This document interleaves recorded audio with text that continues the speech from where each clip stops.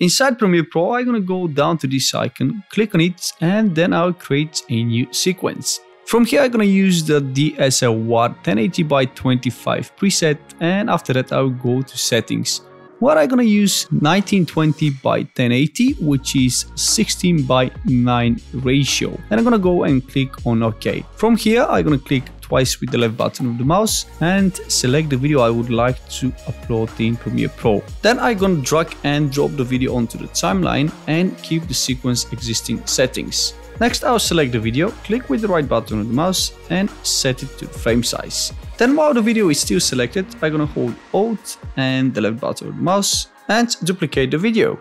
After that, I'm gonna go to the effect control panel and increase the scale until we match the program monitor. Then I'll go down to effects, click on them and type Gaussian blur.